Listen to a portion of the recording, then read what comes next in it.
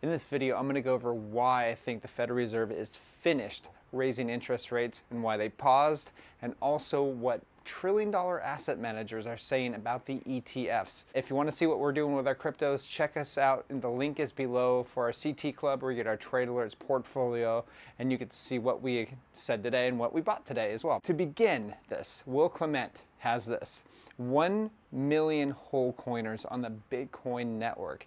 Yes, that means there's 1 million addresses out there that have one or more Bitcoin, which is pretty incredible considering like 10 years ago when I started this, there was hardly anybody on this. So this is just pretty telling of where we're heading right now. Now let's go over to what the Federal Reserve is actually doing, okay, and why I think they're finished raising rates. Fed Dally, 2 or more rate hikes is only a projection and we don't know for sure.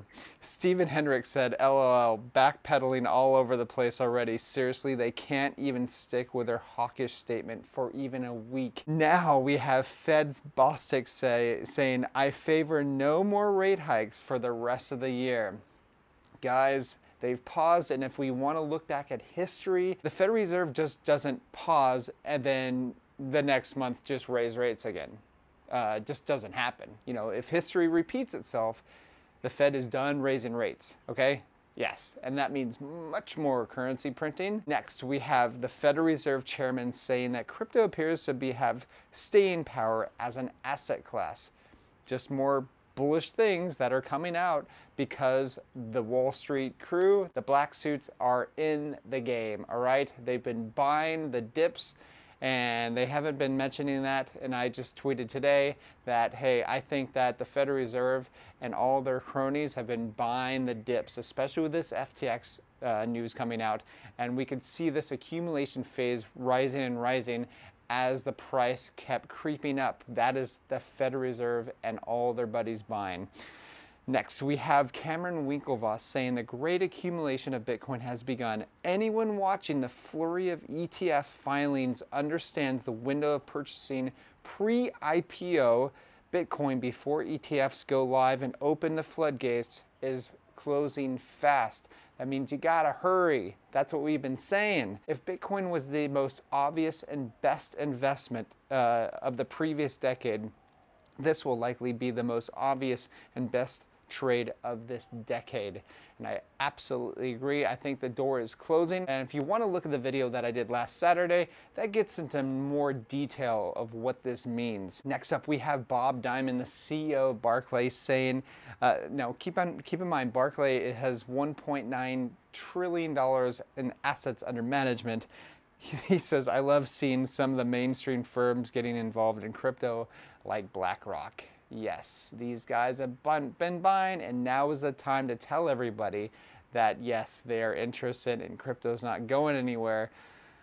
But it's going to be a little bit of trouble for people that want to be able to send Bitcoin to wherever they want to send it in the future. Watch my last video for that. Now, next we have the IMF. You know how they were cracking down with El Salvador, saying, you know, this is pretty risky what they're doing. So here's what the IMF says, that Bitcoin bans are ineffective. It means they want to regulate the crap out of Bitcoin, right? Yes, that's exactly what's going to happen.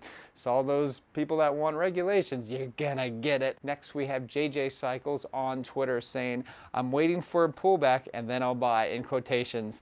Says the entire world right now. Yes, it's pretty unbelievable. I have friends in chat groups and stuff that I've been in. These people have been around Bitcoin for a very long time, and they have mostly been sitting on the sidelines. Unbelievable, but you know what? Like I said, this is going to be the loneliest bull market we have ever seen, which means that most people are going to be sitting on the sidelines waiting for, you know, the price to drop to like 25, 24. I don't think we're going to go under 25 for this entire cycle. I think it's going to be a very long time, if ever, that we see $25,000.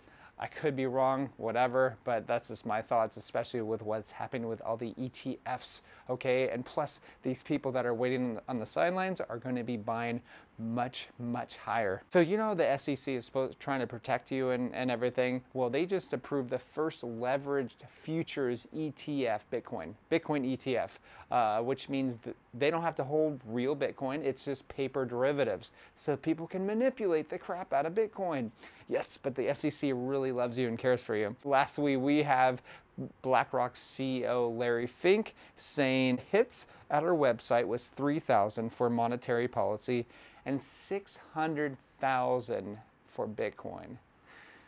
Guys, the door is closing. I am sharing with you what I'm doing with our CT Club, and we have been pounding the door saying, please, you know, consider this a great buying opportunity in this accumulation phase that we've been having since November. Anyways, that's all I have. Please like and subscribe, and I will talk to you soon.